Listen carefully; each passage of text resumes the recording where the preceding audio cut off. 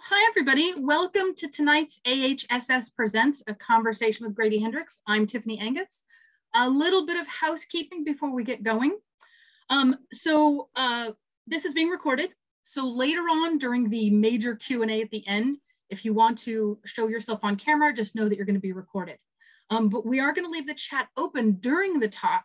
So if you have questions that maybe are related to what we're talking about, go ahead and pop them in there. I'll take a look every now and then. Grady will probably look every now and then. He might answer some of those as we go. But do know there will be a dedicated good 10 minutes at least at the end for questions and answers. So Grady Hendrix, he's been a journalist for over a decade, but is most well known for his best-selling horror novels. He started with Horrorsto in 2014 about a haunted IKEA, which was followed by my best friend's Exorcism. I have a copy right here. That's what it looks like. The only horror novel I've ever cried at the end of. I don't know if that's a good sell or not. That was followed by the Southern Book Club's Guide to Slaying Vampires in 2020, and his most recent bestseller, The Final Girl Support Group, in 2021, about a group of women who are all the final girl from a serial killer's rampage, who have their own support group, and things start going bad. They start disappearing. All of these titles have been optioned for TV or film, so you might be seeing them on a screen sometime soon. He's also written for film, and he's still writing nonfiction. In 2017, Paperbacks from Hell, The Twisted History of 70s and 80s Horror Fiction came out. And all this brings us to the title of the talk. So Grady, the first thing I'm sure everybody's really curious about, just what is a Nazi leprechaun? Yeah, well, this is a Nazi leprechaun. They, can you see them pretty well? Mm-hmm. Are they beautiful? Yeah, of course. Who doesn't love Nazis and who doesn't love leprechauns? And when you put them together, it's like the Reese's peanut butter cup, you know, of the horror family. They are the star of a John Christopher novel called The Little People from 1970, I think, 69, somewhere in there. And basically, you know, this secretary inherits this large Irish castle that you see there in the background in that beautiful Hector Garrido cover. And she decides to turn it into a B&B, which is, you know, as you do. And it turns out it's absolutely crawling with Nazi leprechauns on opening weekend, which is terrible. But I do want to point out, for accuracy's sake, they are not technically Nazi leprechauns. They are homunculi that have been created from the fetuses of Jewish concentration camp victims who were bred to be S&M prostitutes, I guess, although they don't get paid, and worked in sex clubs for full-size Gestapo officers during the war. And then when the war ended, of course, they were seeking further employment and sailed to Ireland, where they fight their enemies, the rats. And so, yeah, and that's a book I stumbled across a long time ago. And I wasn't really writing horror at the time. And I read it and I wrote about it online, and I started writing about other horror novels of that ilk. And it took me down this rabbit hole of writing about horror, not just writing horror, but writing about horror and other books and things like that. And it was sort of this accidental voyage that wound up at some point. I was doing this all for Tor.com. And at the time, Tor paid $25 a post, which I was pretty broke. And so if I did like 4 posts a month, that was like my grocery money. And so I was always looking for stuff to write for them. That seemed like a good idea. Wrote more. And then eventually my editor said, you know, have you ever thought about writing a book of those essays about weird horror paperbacks? And I said, no. And he said, well, yeah, I don't think we'd publish it, but do me a pitch. Just, you know, maybe we would. I'd like to read it. So I did them a pitch and they bought it, which turned into Paperbacks from Hell, which was a history of the horror paperback boom in the 70s and 80s. And that really has become this weird thing in my life that did a lot for me professionally, I guess. But more than that, it sort of took me to this road where I was reading books that I'd be a lot poorer if I hadn't read. I mean, The Shadow Knows, I never would have read, by Diane Johnson, who is a straight novelist. She does literary fiction, but she wrote this book about this woman being stalked over the phone that's amazing. My life would not be my life without having read this book. And actually, it's so good that it convinced Stanley Kubrick to hire her to write the screenplay for The Shining. And the other one that was in there was When Darkness Loves Us by Elizabeth Engstrom, and it was out of print at the time. And it's an amazing book. It's two novellas that were published together in the early '80s with a great Jill Bauman cover there. And when I read it, I hadn't read a good one of these books in a long time. I was writing Paperbacks from Hell. I was reading 3 to 4 books a day to sort of get the book done. And this was the first good one I read in about 8 or 9 books. And it was really fantastic. It was exactly what I needed, a book about underground incest monsters. And after that, this small press called Valancourt got in touch with me. And they were like, oh, we're thinking of doing a reprint line. And I'd written an intro or two for them for some other books. And they usually reprint out of print stuff. And they were like, would you want to do a Paperbacks from Hell one? And I was like, yeah, sure, why not? And so that kind of resulted in all these, which are sort of part of the reprint line, but everywhere from Lisa Tuttle's Nest of Nightmares, which never got published in the States, even though she's an American writer, to When Darkness Loves Us. And the thing that's been nice about this is getting these books back into print that I think are amazing, or like The Nest, which is about cockroaches that eat people's buttholes. Maybe not an amazing book, but a really fun one. And not just doing that, but the authors are like, holy crap, I'm getting royalties again. What the hell? And we're paying the original artist to reuse their art, and everyone's getting paid. And it's been really nice. It's actually been kind of the most gratifying thing in my career, which I guess I got a low bar. But yeah, so that was just sort of this accidental process of stumbling from one thing to another. And you just sort of follow it. And that's why I always get nervous when people are like, oh, how'd you become a writer? And I'm like, yeah, mostly by accident. Yeah, accident. So yeah, that word accidental, I think, is really key here, because quite often, and I teach newer writers, quite often, they have this plan, like, here's how this is going to work out. But I know that the path you followed was different. So, can you describe a bit about that accidental path and how for you it happened organically in some ways to becoming a horror writer, basically? Yeah, well, there's sort of two things here. One is that when you're younger, maybe not even when you're younger, maybe when you're older too. I don't know. I'm not young anymore. But like, you think that things happen because of you. Like, you're going to do this, you're going to do that. And whatever it is, let's say you're like, I am going to become a chartered accountant. I'm going to do this. Well, then you fall in love. And then there's a baby. And then the baby's sick. And then your wife has to move somewhere, or your husband, or whoever. It's just a chain of things that are accidents. So when people are like, how'd you become a writer? I'm like, by mistake. But I realize when I think about it, because that's kind of a cop-out answer as well. It's like people saying, where'd you get your ideas? And writers go, oh, from the idea store. Oh, what a silly question. It's like, it's actually not a silly question, sort of the only question. So how did I become a writer? I basically painted myself into a corner. And I either did that accidentally because I'm dumb, or I did that and life happens, or I did that on purpose because I was too nervous and shy about what I actually wanted to do. And so just decided to slowly sabotage myself until it was the only thing I could do. But I originally started out wanting to be a director, and not just like a director, but like a theater director. So in high school and university, I did a lot of theater, and it was really wacky. I was really into experimental theater, and it was fun actually, but it really got me in a lot of trouble. And I also realized I was spending all my time making sure people showed up for rehearsal and memorized their lines, which wasn't fun. So I needed to do something that would require only me. And I realized that was writing, because writing is the loneliest art form, because it's just you sad sack. Like, you don't have any friends. You can't form a football team. You can't get someone to sit for your painting, to be your model. You suck.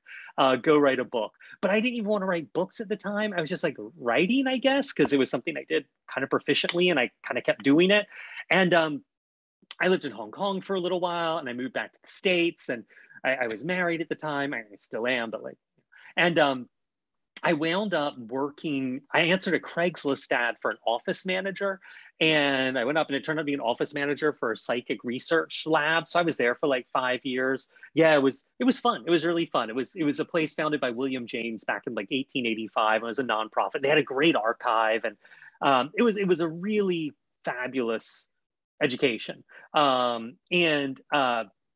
I answer the phones mostly. It's actually the place Ghostbusters is based on. Dan Aykroyd and his dad and his brother are all members, and his original script of Ghostbusters is based on this place, but very different. We had a much less exciting life, and at some point in there, I'd started writing for fanzines and online just for free because I really loved Hong Kong movies. I lived there for a little while. My wife and I had sort of like fallen in love with them because when we went to university, there was the last Chinese movie theater in North America was around the corner from us, and it was $6 for a double feature. So we just kept going, and we kind of like wound up loving it. So then we like moved to Hong Kong, and I sold chemicals, like cleaning chemicals. It was a terrible job. I had to weigh garbage. It was weird. But when we moved back to the States, I was like, oh, I want to, there were all these fanzines because it was the 90s and that's what people did. So I was writing about different Hong Kong movies because I had this like tiny bit of knowledge about them. And I pretended like it was a lot. And I was doing that more and more and more. And I lucked into this gig writing a couple of pieces for Playboy. I'll try to keep this part of the story short, but I made a documentary with two friends of mine called Confederacy Theory. This summer I got back from Hong Kong because I'm from South Carolina. And at the time, which was 98, 99, South Carolina still flew the Confederate flag over the State House.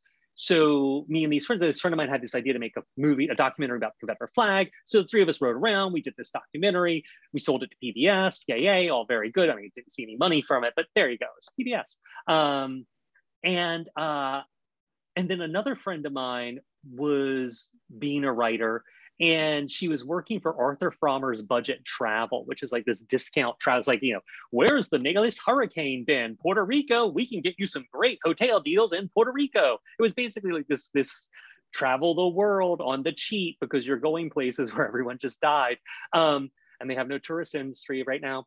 And so every year, Richard Branson does a gag, a prank for either his birthday or April Fool's Day. I think it's April Fool's Day. The Virgin guy? Yeah. Okay. So he had hired these friends of mine who were all these like Harvard Lampoon people, these friends of friends of mine. I don't know Harvard people, to do a fake version of the New York Times that was going to come out on whatever prank day was for Richard Branson, like billionaire humor.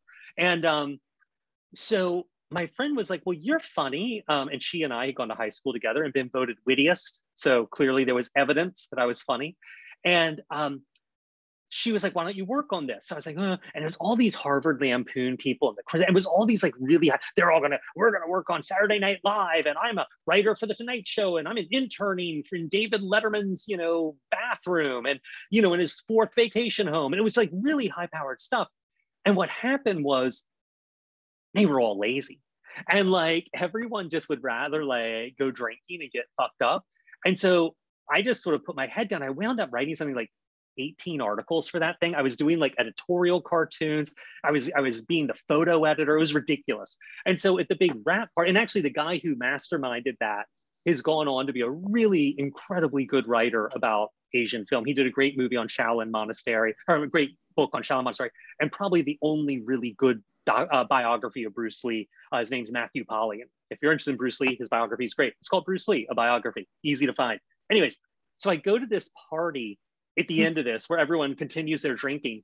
And I meet this really old dude who turns out to be the nonfiction editor at Playboy. And I'm telling you about this Confederate flag documentary. And he's like, you should write that for us. And I was like, and so he's like, send me a proposal. So I didn't know what I was doing. So I faxed over like this 1,000-word thing about what the article would be. And he's like, this is great. We're going to run this. So he just ran the proposal. And so suddenly I was working for these psychics and I had a clip in Playboy. And then you can go to other places and be like, I've written for many publications like Playboy, here you go. And then you get other work. And as I slowly did that, eventually a friend of mine couldn't handle a gig they had. They were too overcommitted reviewing a movie. I wound up reviewing it for him. And then I was a freelancer for like 10 years when you could make that kind of money doing really, really well. Freelance writing, like cultural coverage. And now people just get some poor intern in the newsroom to do it. But back then, they paid you money. And it actually took me a really long time till I was making money that good again when I was writing fiction. I was doing that. And then 2008 hit, financial crisis, and it went poorly. And so I decided to double down on writing fiction. And I went to this thing called Clarion Science Fiction Fantasy Writers Workshop with Tiffany in 2009. And it really changed my life. And I got really serious about writing fiction again. And it was probably the best thing I've ever done consciously with a plan. And after that, it was just writing, and writing. It took me many years. My wife was working and supporting us. I was bringing in a little money.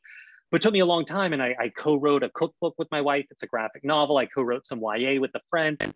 I self-published some stuff, and eventually lucked into a contract for Horrorsto, this horror novel about a haunted IKEA in like 2014. And for anyone out there who is old like I am, that wasn't until I was well past 40 that I landed Horrorsto.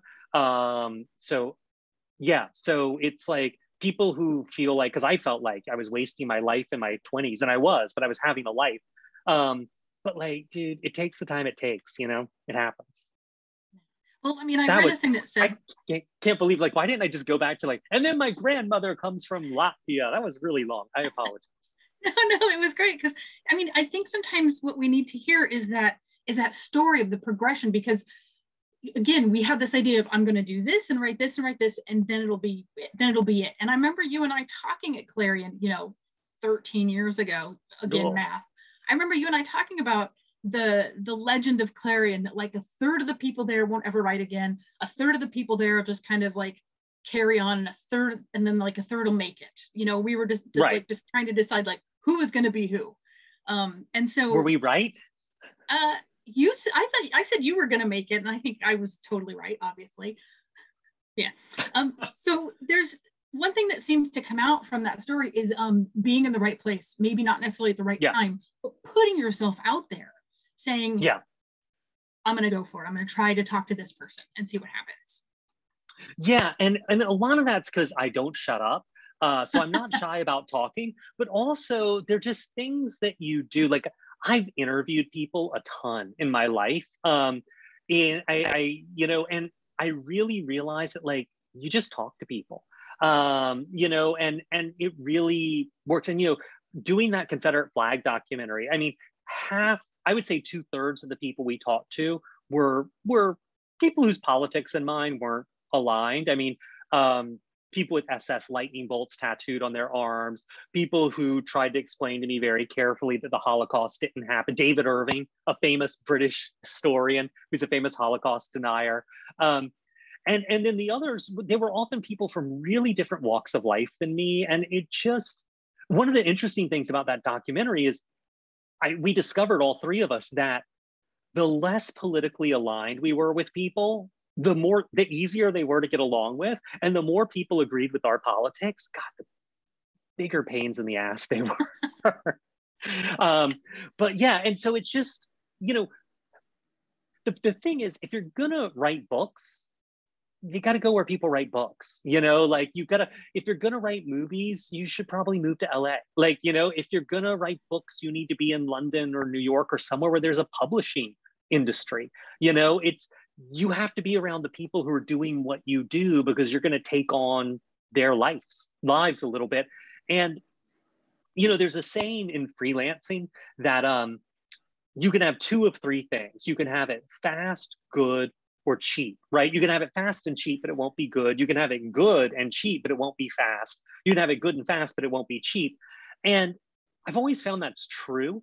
And it's true in the reverse. Like, I can do something well and fast if I'm getting paid a lot of money, but I can do it poorly but cheaply if I've got a lot of time. It's like you get those variables and they work for you. But the other thing I discovered is you have to be someone people can get along with. You have to be able to take criticism without defending yourself. Clarion was great at that, because you just sat there for the crits, right? And it went around the table and everyone told you why your story sucked and you couldn't say anything. And I've actually come around, Tiff, you and I talked about this at Clarion because there was the two models, right? The one where the whole room would critique your story and then you got to say your piece at the end. And then there was the model, and I can't remember where you came down at, where the whole room got to say their piece and you just shut up at the end, which... No, I just remember there was the first one, which we call we call it the Milford method, where you go around the room and whoever's in the hot seat is quiet. But then there was that shift where like Paul Park took over and walked around talking about the story, and nobody else really got to talk. So, and I don't think we talked after that one. I don't think the hot seat got to say much after that. Yeah, well, no, I guess to me, there was also someone who talked about there had been a teacher, maybe not our year, who like you weren't allowed to like defend your story or say what you were trying to do. And I've actually like kind of come around to that. Like, I'm like, that's not a bad thing. And especially as a dude, to learn to just shut up sometimes and listen to what other people have to say, it's a valuable life lesson. But to me, that's the thing though. You've got to be someone people want to spend time with and work with. You've got to be able to take criticism. You've got to be able to see the part. I've never gotten a bad note in my life. Because there's always a note behind there that I need to understand. And so you have to be able to do that. You have to be friendly. You have to have interesting crap to say, because everyone's socially awkward. It's not just you. And I don't mean you in particular. I mean you in general. Because then editors, if they're like, oh, well, there's that one guy, but he's so painful. Oh, and then there's someone who's like super friendly and will just say, cool. Like, and maybe tell me a funny story about his lobster. Like, you know what I mean? It's like, it becomes a choice. There's a lot of, and people say social engineering, networking. I feel like that's people trying to medicalize what is a basic social interaction. You just want to be nice to people. Yeah, because people will remember how you make them feel. And if you're looking for somebody to give like a piece of writing to, and you remember like person A made you feel really good, they might not be the most dynamic writer in the world, but you can work with them. They can hit deadlines, etc. They can take notes. And that other person who could like write this amazing thing, but they're just it's just such a bad personality clash. You're going to remember how those people make you feel. Yeah, so, exactly. Yeah, it's just normal human behavior. Like, no one is an editor.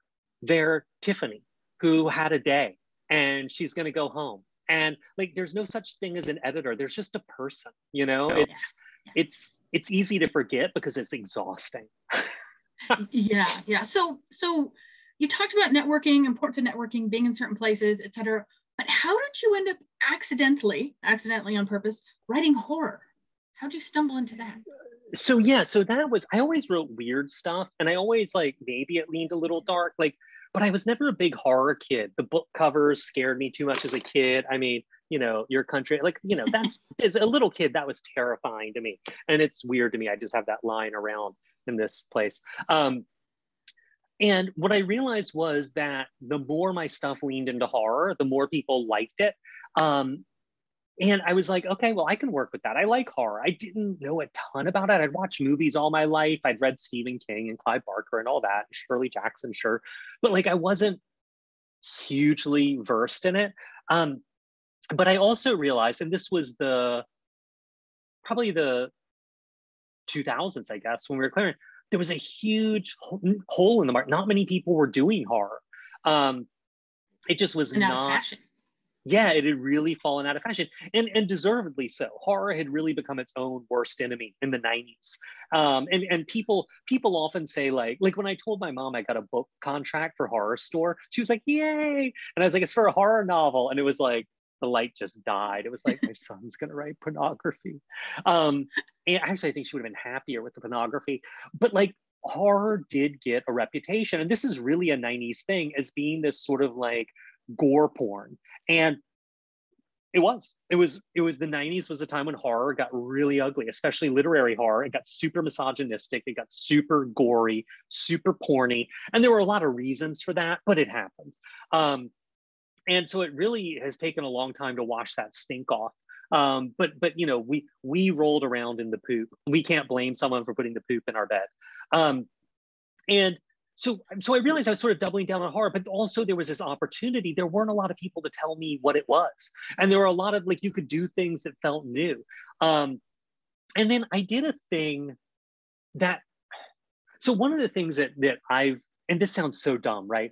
Like, and if anyone's listening to this and this is the moment where you log off, you have my blessing, because it sucks to have a dude with money in his bank account and health insurance. Well, you guys all have the NHI, or NIH, whatever you have. What do you have? NIH? NHS. Yeah. NHS. Thank you, Jesus Christ. Like, for the time being, you got it. But like for a dude who has health insurance and money in the bank and an apartment and all this stuff, to be like, follow your enthusiasms, it sounds like such horse shit. But everything people said to me when I was starting out that I thought was horse shit, like follow your enthusiasms or write what you know and all that, turned out to be true. And those have actually turned out to be the more profound things. I just had to come around to them on my own. And one of the things is I've always sort of like, you know, listen, I've been stony, man. I've been looking for money in old pants to buy food. Like, you know, I'm not going to starve to death or anything, but like the point where it's like there's rice in the cabinets and tuna, and you know, it's not good. And always, I've only been able to work if I really was excited about something, and I'm an excitable person, so that's not hard. But all the stuff I did that seemed like way too much effort, oh my God, this is not worth the paycheck. So one of the things early on I did with Tor, and those are the things that have really stood me in good stead. So a thing I did early on with Tor, $25 a pop, was a Stephen King reread. Because I was like, you know what? I remember that. Yeah, and I was like, because I'm going to tell them I'm going to read the first 10 books, and that's $250. You know, I'm going to do them in order. I'm going to write about them. I'm going to do the research. I was like, that's $250. That's like 2 months. That's probably like a month and a half of reading, 2 months of reading, and then 2 months. That's like $250 over like 3 or 4 months. That's like a nice, steady, guaranteed thing. I'm good with that. And it was a lot more work than I anticipated. I wound up doing all the books pretty much. I did like 39 of them or something over the course of like 4 years, 5 years. And it's something that people really enjoy. And I'm really proud of them doing that. But one of the things with that is that when I started doing that, I was just about to, unbeknownst to me, probably like 3 months in the future, sign this contract for Horrorsto. And by the time I finished that 4 or 5 years later, I just won the Stoker Award for Paperbacks from Hell. And so it was this like 4 or 5 year period of enormous change for me, like a lot of upheaval, a lot of craziness. And the one consistent thing was reading these really big fat books by Stephen King. And I developed this little like Stephen King that like sat on my shoulder. He's probably has nothing to do with it. I heard the real dude getting interviewed recently. He sounds nothing like my dude. I prefer my dude. But it really got me through some hard times because I didn't have an agent for my first 4 books. You know, I just couldn't get one. And I was like, oh, Stephen King didn't have an agent for his first one. He seemed to have done okay. I had some real conflicts with my publisher. And then I looked at how King's first publisher, and I was like, okay, they were just, and I'd be like, okay, so, you know, it was just stuff that got me through and sort of like stuff I needed to hear, you know, like to sort of like, don't keep doing the same thing over and over, you know, always try to do something new, stuff like that. I only heard it because I had little homunculus Stephen King on my shoulder from writing that thing that was free, but that's what got me through. So it's, yeah, you wind up in these accidental things. The idea of like writing what really excites you is such a great piece of advice though, because quite often we get stuck in this idea of thinking, okay, here I have this idea for a book and it'll do this or that or the other for a reader. And you start writing it and it's hard. I mean, all writing is hard, but it's particularly hard and it's boring. Yeah. And all that's going to do is bore whoever's reading it. And so one thing I think that, and I tell my students this, and you can tell them this as well, is like, write just that weird thing in your head, because there are going to be other weird readers out there who want that story. They need that weirdness. They need whatever banana pants thing you're come up with. And so for you, you know, you wrote about 100 IKEA, you wrote Horrorsto, and then you kind of went down the line of becoming the new horror writer, you know, the pendulum swinging back and horror is becoming a going concern again. And you're part of that. But one thing that you've done that's really interesting is so many of your all of your protagonists are women. Like, yeah, that's a whole new thing. So tell us about that. Well, there were two things with that. One is that it was practical. I really can't write about someone who looks like me, because then they just wind up being like enormously handsome and like sexually potent. And, you know, that gets tiresome for the reader. And then they're like, why isn't everyone just like listening to this guy in this book and doing exactly what he says? He's so charismatic. So I have to have some distance, or else I write really boring stuff. And so one of the easiest ways to do that is to just have the character be a different gender than I am. And as people started asking, I think it was after I did my second book, Best Friends Exorcism, people were like, oh, you write about women and all this. And I was like, well, yeah. And so then I started, and by then I was really learning more about horror and all this. And I really then justified what I did, because I really do sincerely feel that horror is mostly a woman genre. If you think of like, I mean, and listen, you can't gender literature, right? Like books are books, anyone can write them. But if you're gonna gender it just for fun, because we're all drinking, you know, men's adventure fiction, well, it says men right there, you know, action adventure. I'm not saying women can't write it, but usually it's written by men. Romance novels are more often than not written by women. You know, spy thrillers, more often dudes. Female friendship books, more often women. So, and I feel like horror is really a woman genre. I mean, the one book we still read, the oldest horror novel we still read for fun today is Frankenstein by Mary Shelley. Anne Radcliffe was probably the most successful writer of the late 18th century writing Gothic horror. Even though they're the big names in the 19th century, like Bram Stoker and Robert Louis Stevenson, most of the ghost stories, Charles Dickens, most ghost stories and the real shape of the genre was determined by women in the 19th century. Women like Mary Wilkins Freeman and Oliphant and a bunch of women, and my names are eluding me, sorry, but who were writing short stories and publishing. That really shaped what the genre is. And then, you know, the two major, I think, horror novels of the 20th century, The Haunting of Hill House and Beloved, were both written by women. And, you know, people are like, well, it's a man genre, Stephen King and Clive Barker and Dean Koontz. And I would say, yeah, but when they were writing, the other two people who had any stature approximating King's were Anne Rice and V.C. Andrews. And if you don't think V.C. Andrews writes horror, I don't know what's going on in your house. I read them all when I was a kid. I mean, they're great. And they're one of those, it's one of those set of books, it's one of those authors that a lot of people don't know about now. And then I just wonder what parents, like people who haven't come across it, if they read it and then thought 13-year-old girls used to read this, like it would be terrifying for them. Yeah. Well, and, you know, it was always interesting, 13-year-old boys, because we knew they had sex in them. So it was like they get passed around. I remember going to the National Boy Scout Jamboree or Cub Scout Jamboree, whatever. I think it was 12 or 13. And on the bus to DC, we were all reading, I think it was the second, no, it was, There Will Be Thorns, If There Be Thorns, whatever the second Flowers in the Attic, because it had like racy parts. But so anyway, so I justified my characters being women later, but really it was a really practical consideration. I needed main characters who were different from me. So what does it mean now when people say you're, you know, like a feminist horror writer, that you write feminist horror books?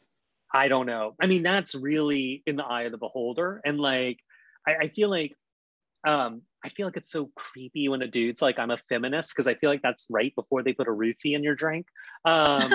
So like, I get nervous around that talk. At the same time, I hate people who be like, I'm not a feminist. I'm like, well, that's kind of creepy, really. So I don't know. I mean, I really feel like I've almost never read a review of anything I've written. Like the New York Times, sure. But really, I avoid it. I don't look at any of that stuff, just because I know what's wrong with my books. Like, I know where the problems are. I know where I need to be better and what I need to fix. And so all they're going to do is either give me a big head or make me angry. I like winning awards. That's fun. But like, I stay away from all that. So if people want to say, oh, great, good, I don't need to say that. I just need to write them. So do you see, so maybe not so much that label of being a feminist, you know, like writing feminist horror books, but do you see how what you've done shows it like there's something new to say about the genre? Because it's one of those genres, the pendulum swings back and forth, and now it's come back and like it's changed now, and you're part of that change. Yeah, I mean, well, yeah, but also like, you know, so many of these things that seem macrocosmic, like the genre change, are so microcosmic. You know what I mean? Like yeah. I'm getting ready to do 2 more books with Berkeley, my new publisher, and getting these 2 books nailed down is like, it was so much horse trading. Well, what if we did this one and then that? What if I got an extra time? And so it's like, by the time they get there, I'm like, was there any design here? Like, what was I doing? Now I've got to make this work. But, you know, there are things they want from me. They want books about women. They don't want me writing about dudes. And I get it. You know, that's what people seem to like. They want them to be horror. They would love for them to be more pop culture-y, you know, like everyone does, because they feel like listen, I've never sold rights the way I sold horror store rights, like foreign rights. Holy cow, man. I sold so many foreign territories. I got more money from Germany than I got from the United States in terms of, I got like a factor of 5 times the advance in Germany I got in the States for Horrorsto. I was like, yeah. And then my best friend's Exorcism came out and sold 2 foreign territories because everyone speaks IKEA. Everyone knows what IKEA is. And so then, you know, you're sitting there talking to editors like, well, what if we found something? And it's like, well, we can't find that again. That was sort of this lucky lightning strike. And to try to manufacture it, I also just don't want to do the same thing over and over. So like the next book I'm writing, the book's coming out now. I'm terrified about this coming out this summer that I just turned in yesterday, or no, this morning at 9 a.m. But I'm terrified about it. I think it's, and then the book after that, I don't know how the fuck I'm going to pull it off. But that's sort of the thing about not being boring. As long as I'm entertained, maybe other people will be. Oh, yeah. And but yeah, let me go ahead.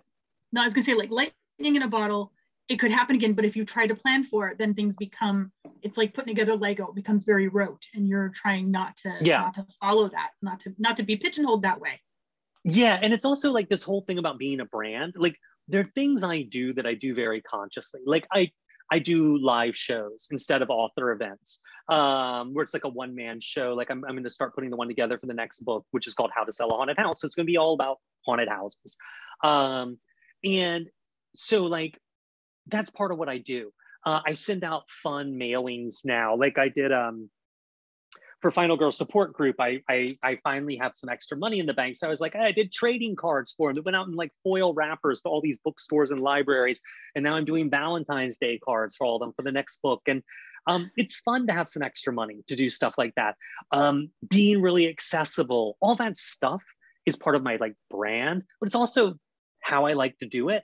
And it's also, there's a real difference between writing the book and promoting the book. Those are 2 radically different worlds that require radically different skill sets. And so when I'm actually writing the book, which to me, we'll get to that in a second, but like when I'm writing the book, I try to sort of like drive like kind of with my eyes closed because I don't want to be too conscious of what I'm doing, if that makes sense. Like, well, I'm being Grady Hendrix. I'm writing the book. Yeah.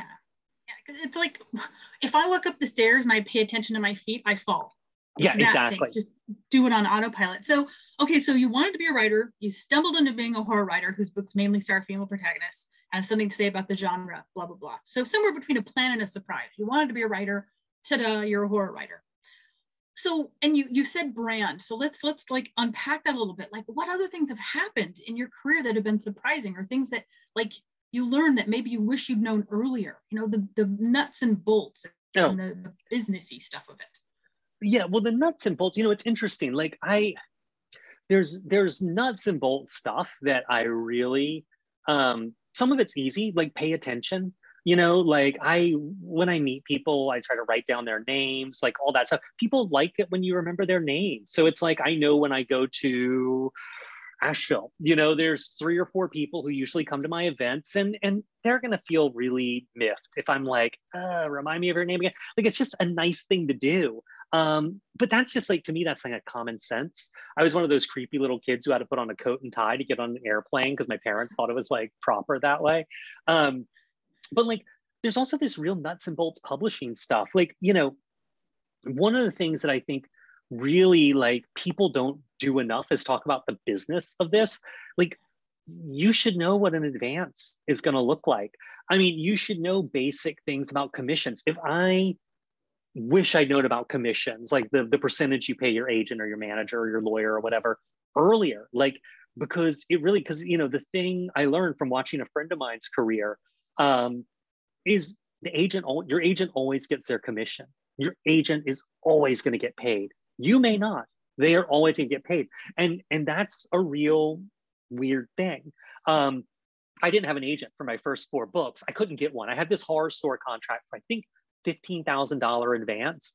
And the publisher retained all rights, but split them with me 50-50, which is not a great deal. Because just word to everyone out there, hold on to as many rights as you can. Everything you can hold on to. I didn't for a lot of books because that just wasn't the deal on the table. I was able to negotiate it very well in my favor, but I couldn't hold the rights.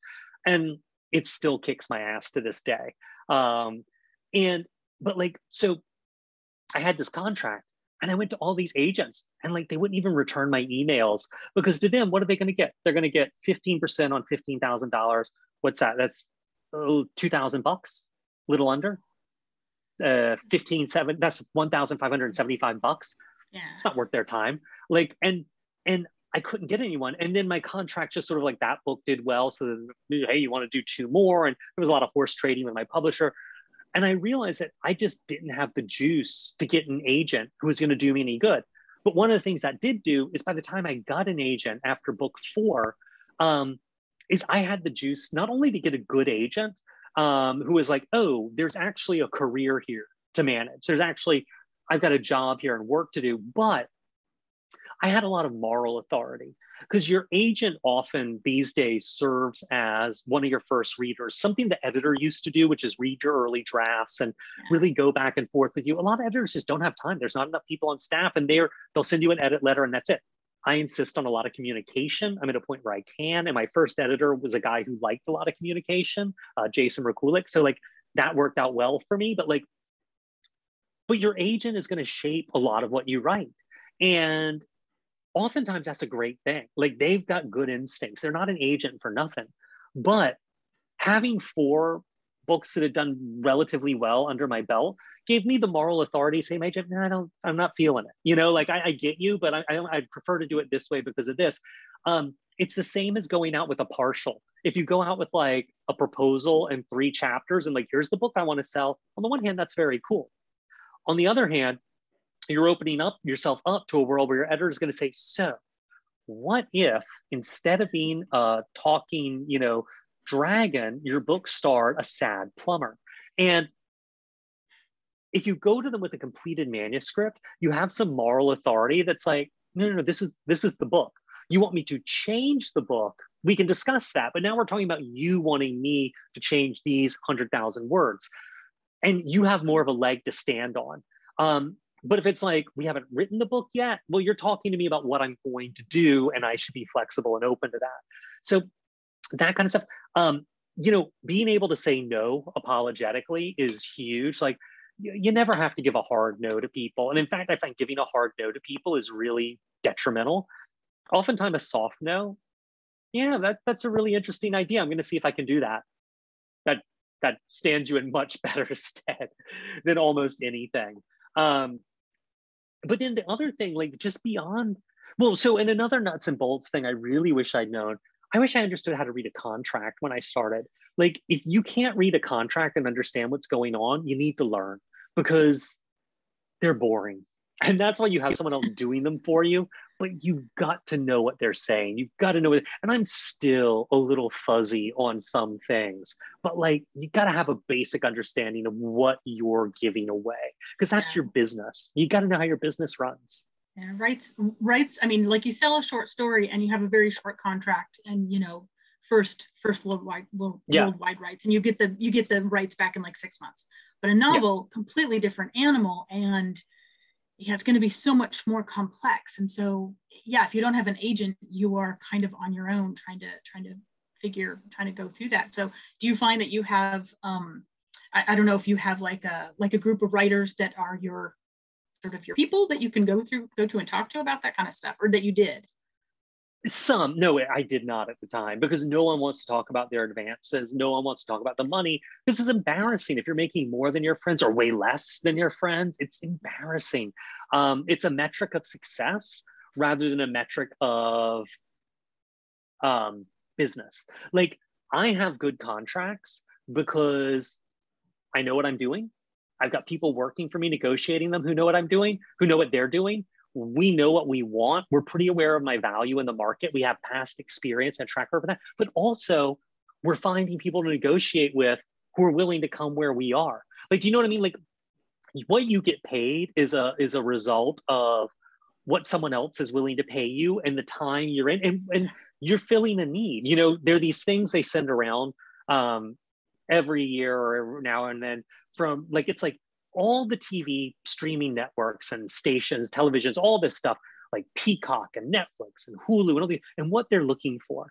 And oftentimes you land a really good contract because you're what they're looking for, not because you're a genius writer, but because you're a writer who's got what they want at that moment in time. And that's how you make your deals, you know? And then the other thing I wanted to say about nuts and bolts is, so I didn't have people talk to. Now I have people I can talk to where we're all like pretty, hey, do you know these guys? Like, well, you know, are they easy to work with? Did they do this in your contract? And two things about that is, yeah, I always try to be open. Like, I give my contracts to people. Like, I'm not going to give them to anyone on this call, but like other writers and stuff, they're like, can I see your contract? I'm like, sure. You're not going to steal my money. You're not stealing my work. Like, have it. Because we all get screwed. It's like a union. We all get screwed when we negotiate independently. When we negotiate as a group, we have some power, and we're never going to be a group. There's never going to be really an authors union. Although I did just join the WGA, the Writers Guild. Yeah. Holy crap, it's nice to have a union. But the other thing I was going to say is two things I wish other writers knew, and one thing I wish I'd known. One thing is, there's no such thing as a deal. Like, everything's open to negotiation. Like, a deal is really just a memo to make sure we both are on the same page about something. Man, you can break a contract. Your partner can break a contract. Anyone can break a contract. You just want to make sure you're both on the same page by getting it in writing. And you can always ask it. People say, this is our boilerplate. This is it. Take it or leave it. You can always come in there and be like, yeah, I totally get it, but would it be huge if you did this? Like, everything's up for negotiation. And they may say no, and that's part of the price, but you may as well ask. And then the other thing that I wish writers knew more is, you know, right now, publishing is doing a really good thing, which is trying to be a lot more inclusive in terms of gender, in terms of sexual identity, in terms of gender identity, in terms of ethnic identity and race, and all this stuff. And that's amazing. And I often hear about it being talked about from people like my point of view, which is, I'm a white dude, and you know, it sucks because I'm getting passed over for work for like a Black woman writer, or you know, it just and you know, and it can. I mean, I've sat on calls where it's been like, okay, we need a Black female showrunner or a gay African-American male showrunner. Like, you know, it's kind of like, it gets weird. It gets a little queasy, but if you flip that around, all of a sudden, the stuff that made writers not get jobs, their race, their gender, all this stuff is suddenly what is getting them jobs and actually getting them ahead in the line. And that's huge. That is amazing. And it's so nice to be alive during that. And I want to say to anyone who is non-white, anyone who is not a dude, this is the moment to go for it. If you want to get into Hollywood, man, and you're a Black woman or a Latina woman or a South Asian woman or a Asian dude, go. Just move there because the work is there. I can't tell you how many projects I have log jammed because I really push hard to get female writers on and female showrunners. They're all booked up for years to come. And that reflects poorly on the industry because, gosh, it would have been nice to build up a big bench of female talent instead of just ignoring them and treating them like dog shit. And then suddenly there's this opportunity, but like, this is the moment, like, honestly, and it makes me so freaking excited for people.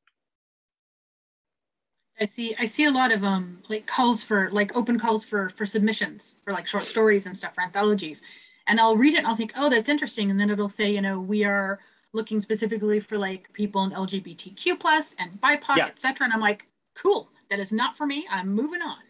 Yeah. And that's amazing, and it's so wonderful to see everything opening up. And so yeah, you don't want to be that guy who then says, oh, why am I not getting this? So yeah. And also, I got to say, you know, quotas, everything. I mean, there's a lot of talk that makes people feel guilty about this. Oh, it's a quota. Oh, they got the job because of, you know, their gender.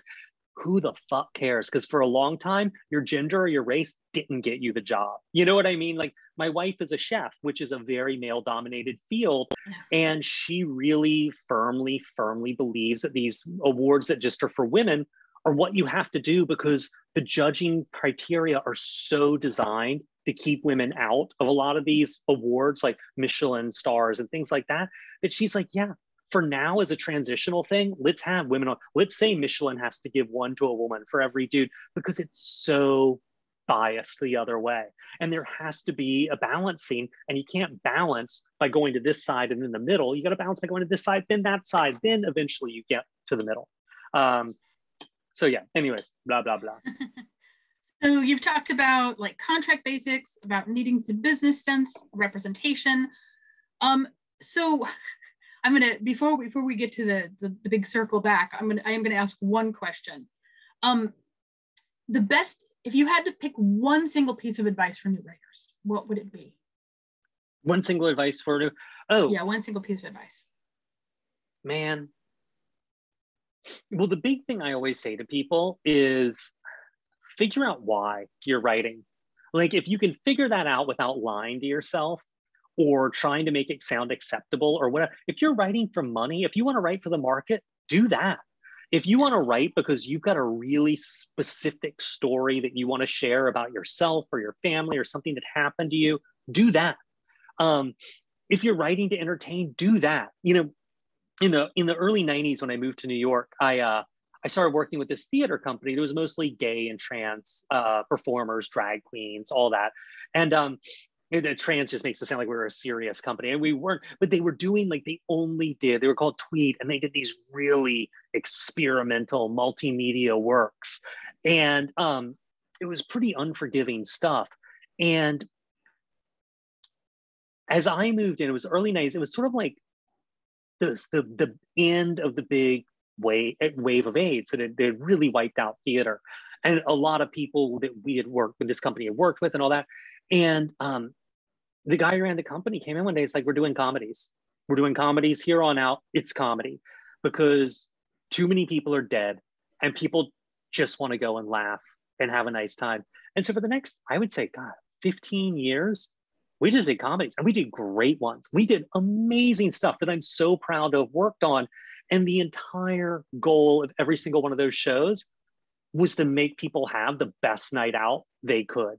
And we knew what we were doing and why. It wasn't deep, it wasn't, but it was so fulfilling to be like, we knew what we were doing and why. And so it was like everything we did. Like, I did a lot of sound work, a lot of video work for them. Would be like, we'd be shooting a video insert and be like, is there a funnier joke here? Can they step in dog shit? Can they fall down a hill? Like, what can we do to just add it? Because we knew that we had one mandate, which was just be funny. And so as a writer, you got to understand what are you doing this for? And once you do, that's what you do over and over again. And everything else is extraneous. If you're writing to entertain people, then that's what your books have to be, entertaining. And that's it. Does this character do this or this? Well, which is the more entertaining solution? If you're writing books because you really believe that rats have been really oppressed, and you need to speak for rats and show people that rats aren't just crappy animals, but actually a really functional member of the ecosystem who is in fact more entitled to be on this planet than we are, then you really, really need to, like, every decision will have to be about how to make those rats look better. You figure out why you're doing it and then do that, rather than running around trying to do a million different things. So it looks like then the success that you found has been a combination of knowing what you want, like, you know, having an idea and knowing what your goal is, and taking advantage of opportunities and accidentally, organically growing your career because of, you know, taking chances. This opportunity opens up, you say, okay, I'm going to take it, but you still, you know, knew that you wanted to write things that you really enjoyed. And so I think that brings us sort of back to the beginning of your talk, back to the Nazi leprechauns, in a sense. Yeah. Well, you know, it's funny because talking about this stuff, I'm like, oh yeah, I basically wound up writing. A lot of times I said to people when I was working, like, I mean, I had a huge freak out years ago because I was like, oh my God, this writing thing isn't going well. It's not working out. I'm not paying the bills and I don't know how to do anything else. And I'm 43 years old. Like, I can't go back to law. It's too late for me. And looking at it, I'm like, oh, I very cannily just cut off all my options until that was all I could do. So accident on purpose, you know, are you gaslighting yourself? But one of the things you know, in the accident part is, so this book, The Little People, when I came across it, like, I was at a convention called ReaderCon, which is not a big convention. And it was like gone to Clarion. And I'd gone to Clarion because I needed to do something because there was no more freelance work. And I went to ReaderCon because all my friends from Clarion were there. And I was going through dealer boxes, like just under a table of a guy selling books. And these were his dollar bins. And I found that book. And I was like, this is amazing. And I was like, I'm going to read it. And it was amazing. I just bought it for the cover, but then I read it, and then I wrote about it, and then it led to Paperbacks from Hell, which led to so much more stuff for me. But one of the things about that sort of path of accidents is, it's a path of accidents, but it's always accidents. Like, your whole life is an accident. Like, who right now is exactly where they thought they were going to be 10 years ago? And doing that led me to, you know, this thing where I did When Darkness Loves Us and started doing these books with Valancourt, and led me to things like Hellhound by Ken Greenhall, which my life would be poor if I hadn't read Ken Greenhall. He is probably one of the, except for Michael McDowell, maybe one of the great paperback writers. And he was always a failure. He never went far. But doing that, and when I started doing Paperbacks from Hell, all of Ken's books were out of print, and Ken had passed away. And all of his books, every single one of them, except his last one, which I would love to get back into print, but it's a historical fiction novel that's amazing called Lenore. It's hard sell though. They're all in print now. And his widow, Agnes, is making money off of them. And I know Agnes a little bit. And it's this huge thing for her that Ken's moment came around. And, you know, we brought back into print The Auctioneer by Joan Sampson. And I met her widower, Warren Carlsberg, and all his life she had written this book that was a huge hit when it came out, and she died of brain cancer about 3 months later, and this amazing career was cut off. And he's lived with that all his life, and her book just disappearing, and we were able to like bring this back.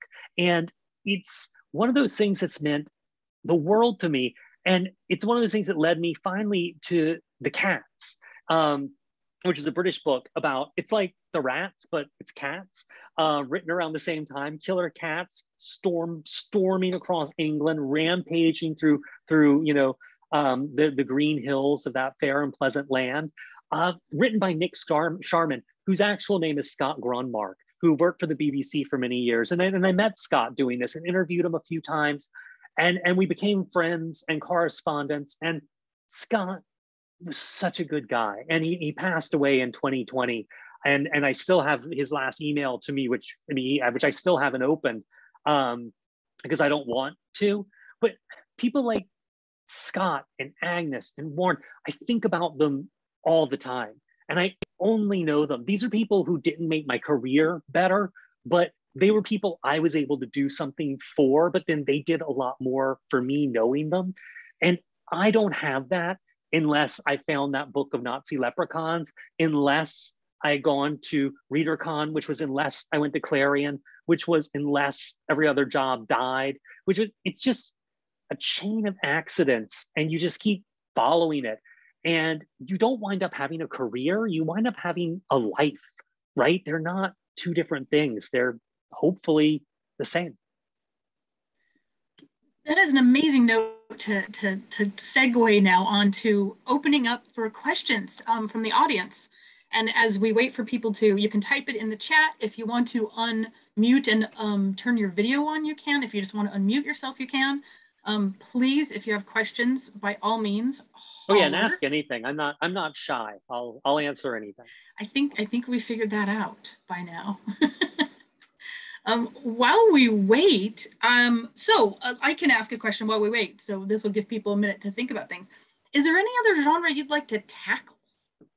Oh yeah, well, it's funny. I thought it was the same genre because you kind of just write the books you write and people are like, oh, this is this, we'll shelve it here. And eventually you figure out where you're getting shelving over there. But there's a novel about 19th century mediums that I've been wanting to write for years and years and years. And it's a horror novel, but no one wants me to write it because it's historical fiction. And I'm like, dude, all my books are historical fiction. Best Friend's Exorcism is set in 88. Like We Sold Our Souls is set in 2009. Mom's Book Club's Vampires is set in the 90s. Even Final Girl Support Group set in 2010. But people are like, no, historical fiction. And what they mean is like Merchant Ivory, Downton Abbey kind of stuff. And I'm like, oh. People love that. Yeah, like so it's out there. So why, it's interesting. Like you can't sell them on it because historical fantasy is like huge right now. I know, but it's, once you get to a certain point career-wise, you can take risks. Like I have a back catalog that sells, that lets me take risks. At the same time, who wants to be the person who lets me take that risk? And what if no one follows me to that book? So I get it. Yeah. So Nick has a question. Says, I'm trying to write a male protagonist view. So the point you made about making things more interesting, writing about your POV was great. What other tips do you have for writing about not what you might know? And then I like the I am female. Thank you. I appreciate that. Yeah, I mean, here's the thing. So writing women, I have 3 older sisters. A lot of my friends are women, blah, blah, blah. But there's sort of 2 things that I've learned about writing people who aren't the same gender as me. One is they're just people. They pretty much do the same stuff I do. Like 90% of a woman's time consists of basically living the life I live. Eats, shit, sleeps, me. And interactions get different because of gender and things like that, and perceived gender and all that. And it's me walking down a street in the middle of the night with no one on it at 2 a.m. It's going to be a very different experience for a woman walking down that street at 2 a.m. But that's just listening to people, and hearing them. And one of the big things I realized is, and I'll try to keep this brief because I've told this story before and I don't want to be that guy who tells the same story over and over, but I wrote the first draft of my best friend's Exorcism. Actually, it was like the second draft. And it was a pretty hot book. Like it actually, like, if I could have pulled that book off, it'd be so much better than the book I wound up writing. I just wasn't good enough writer to do it. But I gave it to my wife to read, and she's like, this is hot garbage. And it was a finished manuscript, so that was pretty irritating. And what I realized, though, is she was right. And I spent a lot of time, and I was recycling John Hughes cliches about high school. I was writing about teenagers based on having written YA about teenagers myself. I'm not trying to insult any YA, like I'm insulting my own attempts at YA. And what I realized was I went back to all the old photographs and yearbooks and letters and diaries and read them, and it painted a really different picture than what all this stuff has been codified into with geeks and jocks and cheerleaders and mean girls. That's not real life. In real life, the geeks were the jocks who were often the mean girls who actually were kind of nice and were mostly scared, but also kind of bitches too sometimes. And so the 2 things I really realized about writing is a character is, one is I got to go to people. I talk to people. I don't read stuff anymore unless it's nonfiction. And even then, I try to talk to real people. It's so much more interesting and different from what you're going to see in movies or on TV or other books even. Like, you've got to look at real people and talk to real people and try to understand them and figure out and listen to what they have to say to you and try to understand why, like, that person's saying that makes no sense. Like I come from a relatively conservative family in South Carolina. So I spent a lot of my childhood trying to understand the point of view of my cousins. And so, and doing that Confederate flag documentary was like helpful. Like I just had to listen to people and try to hear why they were saying that. But then the other thing I do want to say is, and this is kind of about writing about people different from you, the only thing you have to sell is yourself and like your experience in the world and your attention. And it is so hard to focus on things, man. I can go home and watch Squid Games. Dude, that thing is so fucking well produced. It is so good. Why am I writing anything? I could be watching that. I could be having sex. I could be, listening to a rad fucking band. I could be getting high. I could be doing so many more fun things than writing. But if I'm writing, I gotta focus. My attention span, an unbroken attention span is huge. And I use everything, man. I use internet blockers. I turn my phone off. I right hand. I do anything to keep my butt in my chair and keep myself focused. Because the one thing I've realized is my first ideas about stuff suck. And it's only after I get past a few of those that it works. Like this book I've got coming out next summer that I just turned in. I turned in a draft of this in October. That draft was wrong. And even that was late. And the next one was a whole different version of the book that I turned in December, and that sucked. And I just turned in the one that's the first version of what's going to be the good one. You got to keep throwing stuff out because you got to keep focusing. You got to keep going deeper. And that means you got to concentrate. Yeah, concentrating so hard. So Karina asks, I'd like to ask if you have seen examples of YA and adult novels where they included illustrations, and what your opinion is on illustrated adult fiction. I dream about writing and illustrating my own story series, and I know it's challenging, but I have the confidence it can be done. Oh yeah, I mean, listen, illustrated books used to be a thing, right? Like Beardsley, all they were, yeah. I think it's just finding a way to do it that looks new. And to make sense, like the first thing people ask when you're pitching a graphic novel or an illustrated book, I'm sure, is why does this need to be illustrated? Like they want to know why they need to do something different. And you've got to have a really compelling reason for that. But think of Edward Gorey. He's an illustrator for adults who illustrates books, who is a genius. And those books don't exist without the illustrations because they stand in contrast to each other. And one of the fights I have a lot, or not fights, heated conversations I have a lot is with editors and stuff, is finding a cover where there's like a good cover having tension on it, like between the title and the image, right?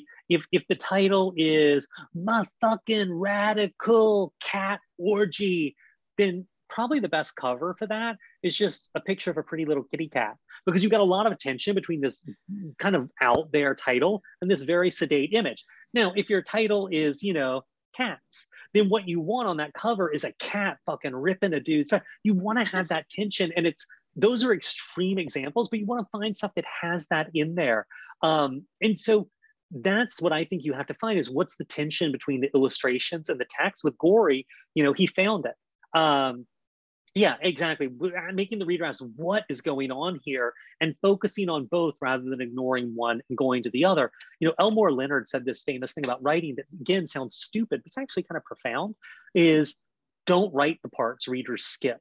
And he's right, because often you write that stuff because it gets you where you need to be as a writer for that chapter or whatever, but the reader doesn't need it. I can't tell you how many experimental chapters I've had in books that wind up just being totally normal, straightforward chapters when they get printed. But I needed that to get me to write that chapter and to engage with it. Yeah, I remember Liz Hand saying, "Don't write the boring stuff." It's one of those things exactly. that came in my head. and like, if you write, you get it out of your system, and then you can edit it. Yeah, you just need to get it out of your system. And that's what I mean. Like these 3 drafts of this book, it took me 2 full drafts before I got everything I wanted to do that was cool out of my system to actually focus on what the book actually was and what I could do. And the other thing I would say, just to whoever it is who was saying about the illustrated books, one of the big issues right now is finding a publisher for something like that, because a lot of art departments and art directors are not what they used to be. So finding editors who get that kind of visual literacy, I'm not saying they're idiots, but it's tougher. That's something that the industry has less of a call for. So you really have to land somewhere that does that, or find someone who's exceptional, who can see that. Yeah. So Niffy, I think it is. What's the weirdest thing that's happened to you that has made it into one of your books, if I may ask? Man, I don't know. Trying to think, weird things that have happened to me. Man, what's the weirdest? None of it seems weird. It all seems really normal. Man,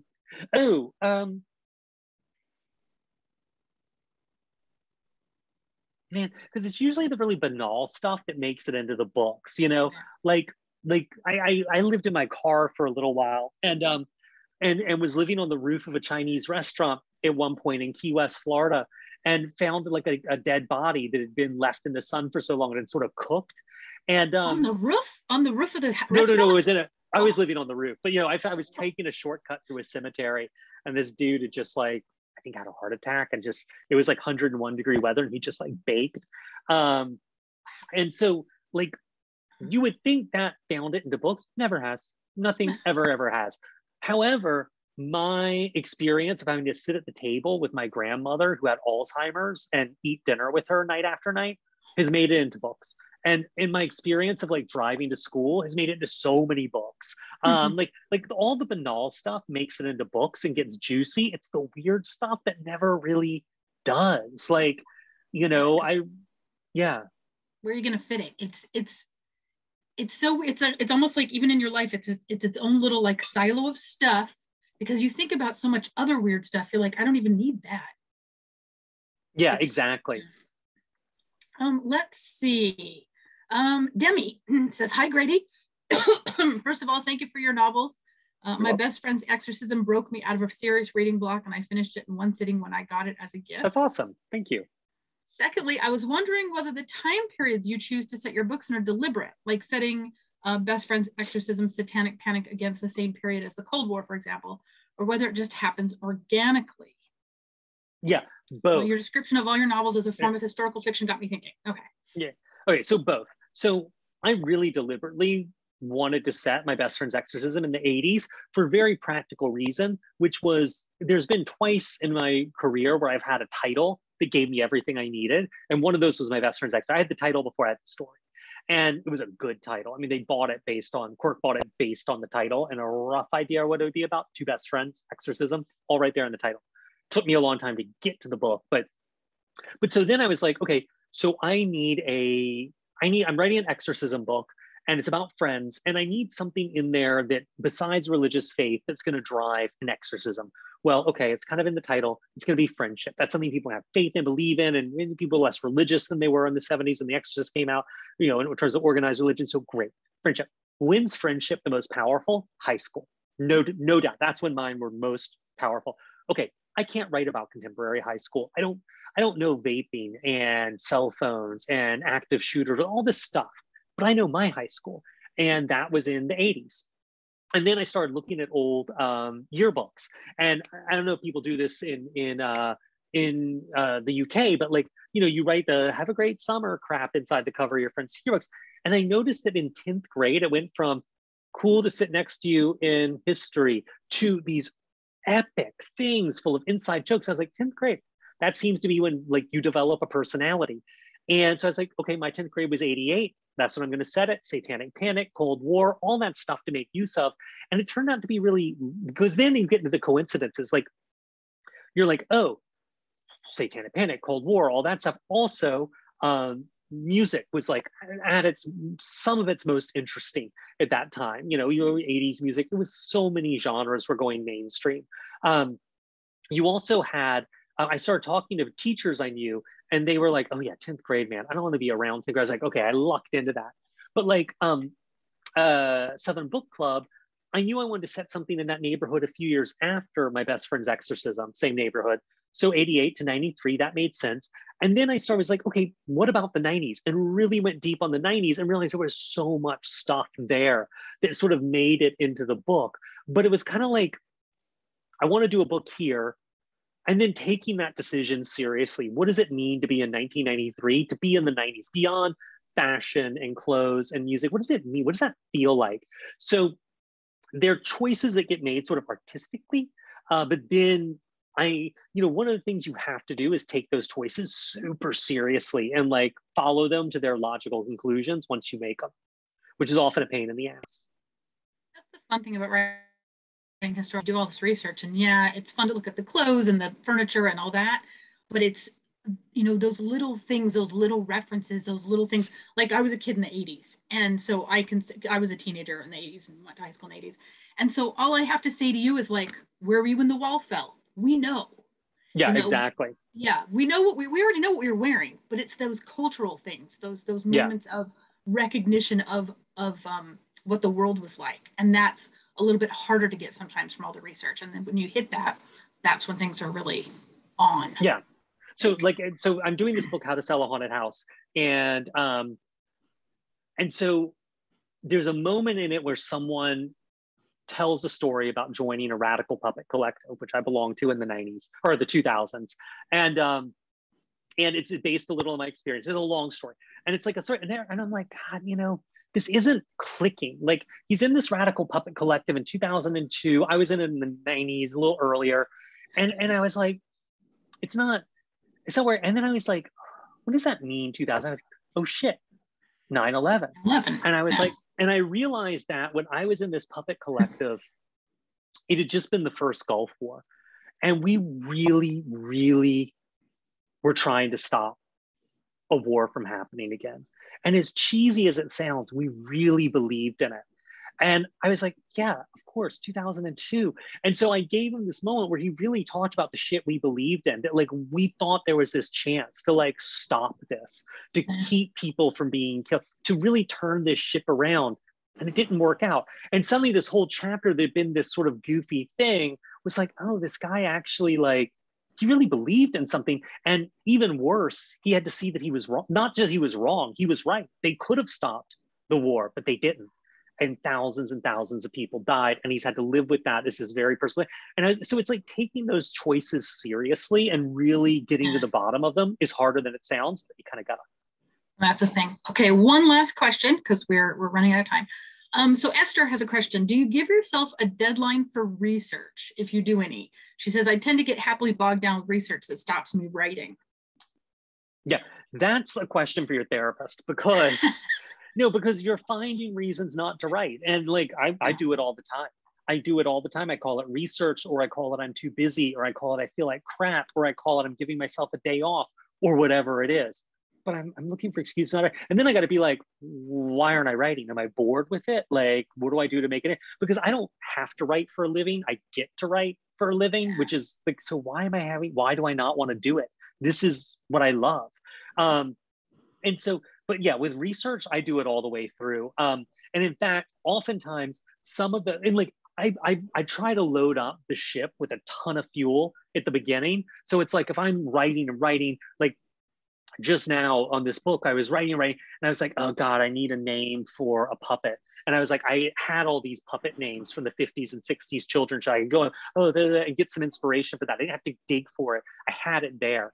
But there's also like, I had to make a huge change in the book with stuff at the last minute.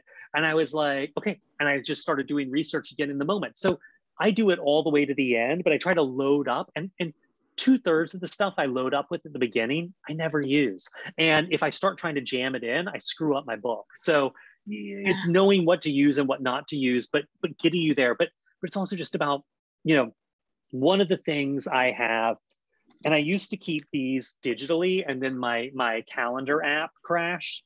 But I have these calendars with this, and it's a work journal, and it goes back 4 years, and it's my word count every day, what I worked on, because it's so easy to think, oh, I had a really good day, and be like, ew, I wrote 2,000 words. What am I doing with my time? And like, to look back, and it's like a biofeedback thing. The more you have to hold yourself to that, the more you get done. For me. Yeah. This has been astoundingly interesting. And before we say goodbye, plug what's next for you. What's coming out next? Well, so I just have a nonfiction book come out in the States, and we're still negotiating the contract for the UK with, which I think we're going to do, but it's called Beast Fists Break Bricks. It's a history of Kung Fu movies coming to America and the West. And it's sort of like Paperbacks from Hell, but for Kung Fu movies. But I wrote this with a guy named Chris Bajali, who's an incredible researcher. And there's everything in here, from the CIA backing karate movies in secret to root out communists in the Japanese film industry, to an 11-year-old kid who made a Bruce Lee exploitation movie that became a worldwide hit, to we found so much wild stuff. And porn barons backing Kung Fu movies. I mean, just the weirdest things. And that should hopefully be out in the UK in a little bit. And then Final Girl support groups out in paperback later this summer. And then, but the big thing is How to Sell a Haunted House, which is coming out in July in the US and UK. I wish I had a cover image to show you guys, but it's not locked yet.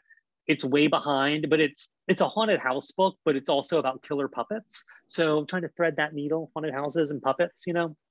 Well, if you send me an image, I can share it with class when I teach. So whoever was, because a couple students I see here, so I can say, hey, here's the cover. Thank you so much. This has been entertaining and educational, and just so much fun to hang out and chat with you and talk about all the things. Thank you for joining us. Thank you, everybody. Thank y'all so much for being here. And I appreciate you guys asking questions and participating and inviting me in the first place. And it's good to see you too. Yeah, sorry, I'm not going to see you in March. I know. Hopefully the convention will happen later in the year. I can see you then. So thank you so much. Thank you very much, everybody, for tuning in. This has been AHSS Presents, a conversation with Grady Hendrix. Keep tuned for our next AHSS Presents. We'll see you soon. Bye. Bye, y'all. Thanks.